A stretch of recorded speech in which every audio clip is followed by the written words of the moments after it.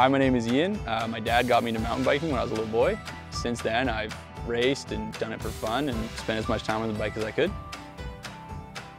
The thing that's special about Porcupine Ridge and the Muskoka area is just the technical terrain that we have here. It's just so rocky and rooty, and it just provides this perfect terrain for tight, twisty trails that are really challenging. So MORCA is Muskoka Off-Road Cycling Association. Having MORCA in the community provides a great group of local riders that are out here building trails, maintaining trails. We use our Instagram page to provide trail updates for out-of-town riders who are planning a trip. My favorite trail at Porcupine Ridge is Doug's Run. There's some killer wooden features on there and a lot of fun, steep rock faces that are always exciting to go down.